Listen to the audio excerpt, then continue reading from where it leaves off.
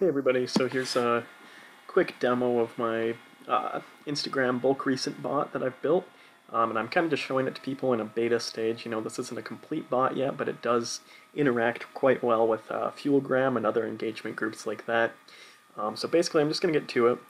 So this is the file folder that you'll get when you purchase the bot. So there's a few different pieces here that you'll just have to pay attention to. It's pretty simple once you get it up and running. So you do have your usernames.txt file. Basically what you do in here is you just load in all the usernames from Fuelgram or your other engagement group that you're in.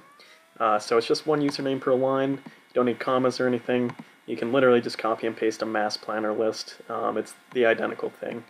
So you basically just copy all these in. As you can see, there's 200 usernames in here right now, so I'm just going to run my bot through those and interact with them, giving the most recent post from each username one like from my account. So I'm going to get to it here. Basically all you have to do is just follow the setup guide, which I'll show at the end of the video, and you just run start.py.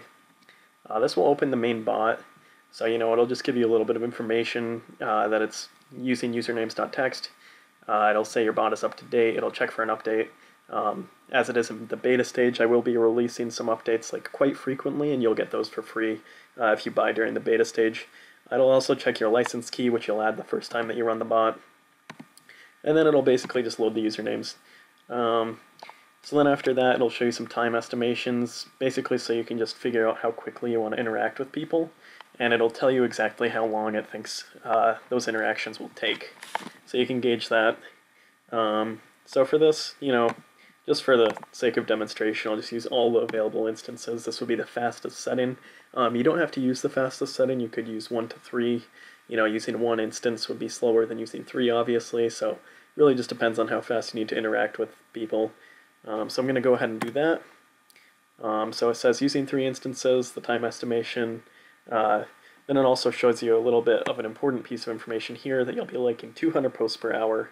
You should keep in mind that Instagram's limit is around 350 to 400 likes per hour, so you should try and stay within that range.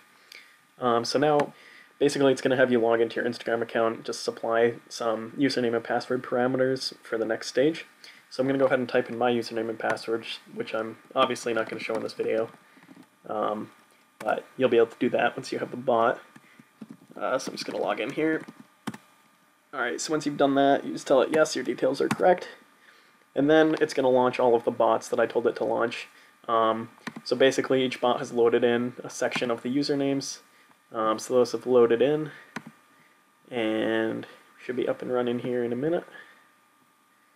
Alrighty.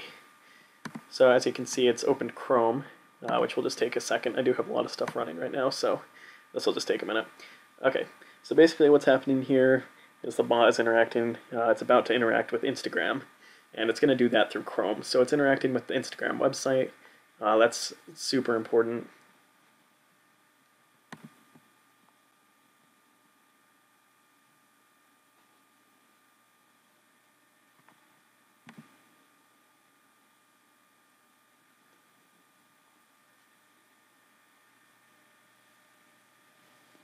Alright, so interacting with the Instagram website is super important so that you're just working through the website, so it's not an actual like back-end thing connecting to the Instagram API. And then basically you'll just see here that it's going to these posts and liking them. And you'll see in a second. So it goes to that, finds the picture, then it's going to go back, and I'm not clicking on anything here, it's literally just doing it on its own. So it's liking those pictures, and it's doing that with 3 instances, so you can see all this stuff running. It's basically super straightforward. You don't even have to look at this. You can just leave that running in the background of your computer, and those will just all be open down there. And at the end, it'll give you a summary. So these are just a few instances running, doing all those likes that I supplied in usernames.txt. Just basically the only thing to it is that you just have to load the usernames in there in the correct format, which is just one username per line, no @ symbol or comma, just one username per line. And then all you have to do is run start.py, set some parameters like configuration, type in your username and password, and you're good to go. So, you know, it's pretty simple, and I'm improving on it, building a lot of stuff on top of this, and I have some big plans for the future. So I hope that you'll check it out, and let me know what you think.